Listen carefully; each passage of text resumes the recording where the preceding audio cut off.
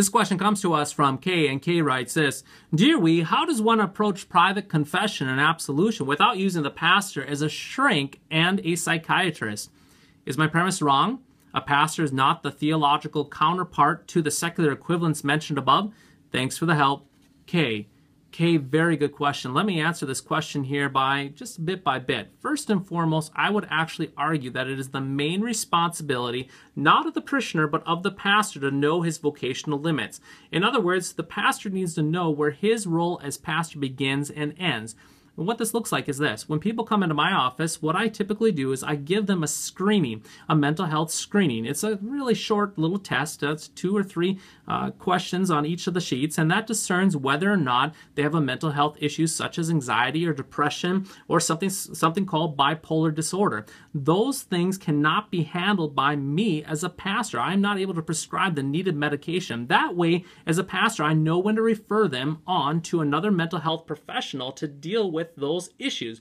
Now, once those are taken care of, my job as a pastor is going to differ from other therapists and counselors greatly. The job of the pastor indeed does. The pastor is going to deal with the issues of sin, like other counselors will.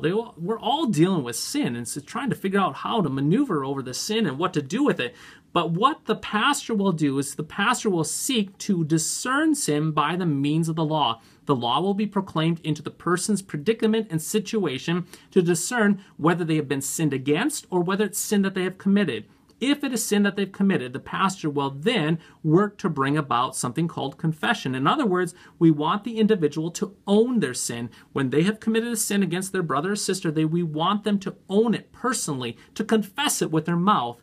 Now, once that has happened, here is where the great difference is going to come about with pastors versus other therapists and counselors. The pastor then is going to take an individual such as an office like this, and they're going to go from here to the sanctuary, yes, the sanctuary, before the altar where that confession of sin is going to be confessed, before the altar, before the Lord, before the Lord's servant, the pastor.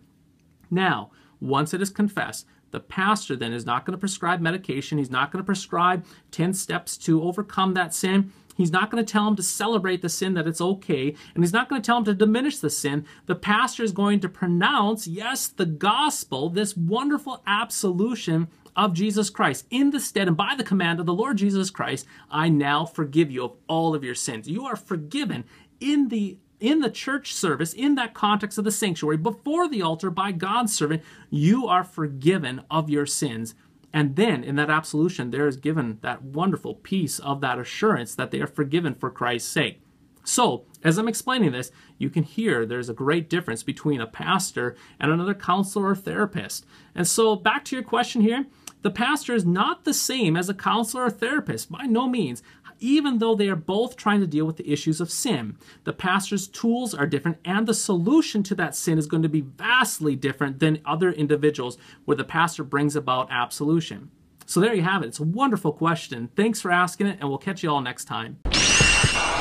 Worldview Everlasting is solid, Christian, and free because it is viewer supported. Your monthly gift of $5, $10, or $25 is the reason that we can continue to improve and expand these tools for online Christian outreach and discipleship. To make a one-time donation, sign up for the Lutheran Ninja Clan regular giving, or to find information about how to put Worldview Everlasting in your congregation's budget, click Donate Now.